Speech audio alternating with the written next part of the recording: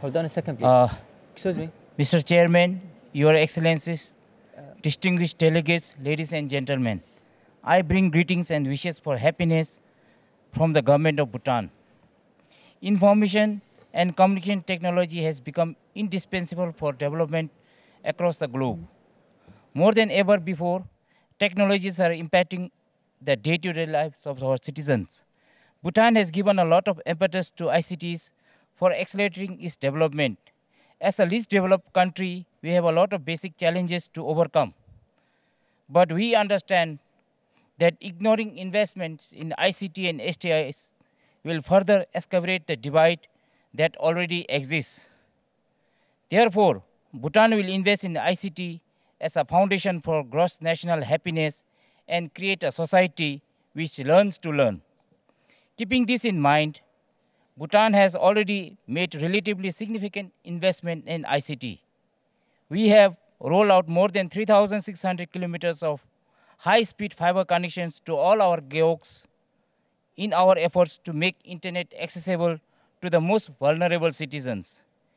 We continue to invest our Universal Service Fund to provide mobile connectivity to remote and sparsely populated communities, and we will soon begin upgrading technologies to provide mobile broadband even in rural communities. Bhutan will soon start working on providing free Wi-Fi hotspots in the rural areas and few population centers in urban areas. We hope that this initiative will help us reduce the digital divide. We have over 200 online and mobile public services that is monitored by the highest levels in government to ensure that the services are delivered on time, and we are re-engineering those services so that they are more citizen-centric through end-to-end integration. The API-driven access to data across agencies will eventually open the pathway for open data, leading Bhutan to ultimately to data democratization. Bhutan continues to invest in and benefit from ICTs and STIs. However, it is not without challenges. Cybersecurity is of critical concern with limited resources, limited capabilities, and increasingly complex and unsafe cyber world. We are struggling to keep pace with shortening technology refresh periods. This is creating a digital divide not only among countries but also within communities as well.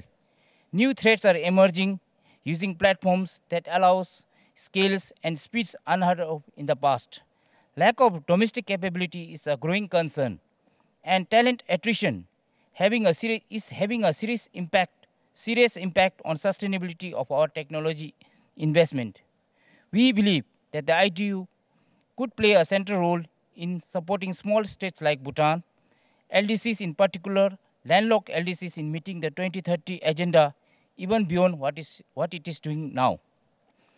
The ITU should consider developing pragmatic rules and regulations that would help LDCs and landlocked LDCs and developing nations to also benefit from space and space applications for sustainable development. The ITU is further requested to assist these vulnerable countries in addressing the threats of cybersecurity that is crippling our infrastructure and in general help in building capabilities to better leverage ICTs for sustainable development. We have numerous agendas in front of us for the PP-18, and we hope to learn as well as contribute to the discussions as necessary. We hope collectively we can reach to consensus decisions which can help all countries benefit from advancement of technology. Last but not the least, I would like to thank the organizers and the United Arab Emirates for being an excellent host and for the wonderful services they have provided to the distinguished delegates and the participants. Kadinche and thank you.